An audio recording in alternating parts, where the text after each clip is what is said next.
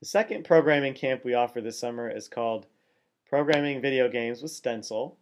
Here you see on my screen the Stencyl environment. It allows kids to build two-dimensional video games that are very graphically intensive, and you can download them to your iPod or your Android device. Now, these are some examples. I'm going to start by showing you the brick block example, and we're just going to play it so you can see what it looks like. So in this case, it plays in a flash window, and I have the paddle, and I can control it with the keyboard. And the ball bounces. This is like the old game Breakout, if you ever played that. It's got nice sound effects, etc. And I find it a little challenging. I feel like the ball moves too fast and the paddle's a little too small. So first thing we would do is start off and look at how the program is built. It's got different actors, which are basically the objects of the game. You've got the ball, the flash when you blow up a block, the blocks, and the paddle. And let's just suppose I want to make the paddle bigger. So I can double click my paddle and click on Appearance and grab it. And you see that's what my paddle looks like, and I can edit it. And I'm just going to change the size.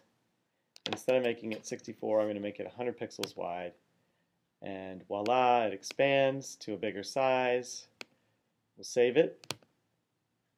Now I have a bigger paddle. And I also have to tell Stencyl how to react when things collide with my paddle. So you can see here under collision, we have to set the physics of the game. So before the paddle was this big, and that was the rectangle for the collision, I'm going to delete that rectangle and create a new one that is exactly the same size as the paddle. That tells me when the ball hits this square, it's going to bounce off. So I've done that. And I also want to slow the ball down. It's way too fast.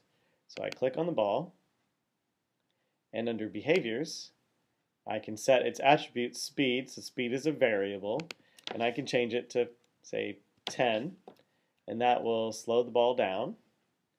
And then we can test our game.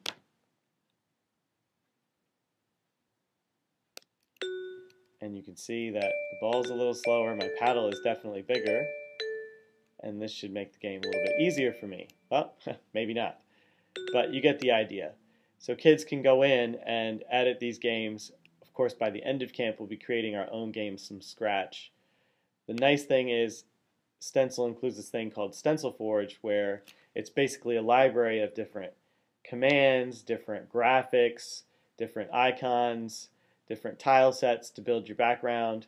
So you can build a very cool looking game without having to draw all the artwork yourself. So even if you're not an artist, you can build a very beautiful looking game with Stencyl.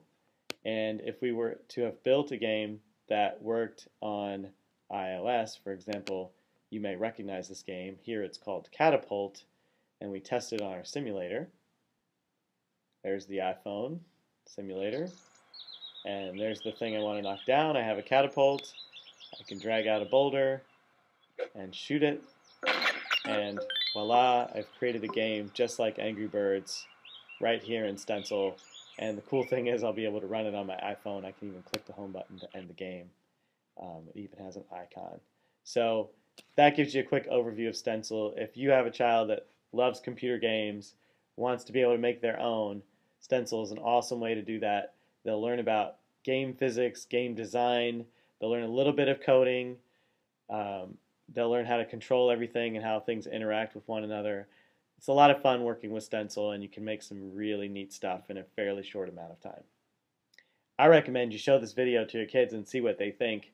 I imagine they're going to think it's pretty cool and want to sign up for this camp. It's a neat way to get into programming.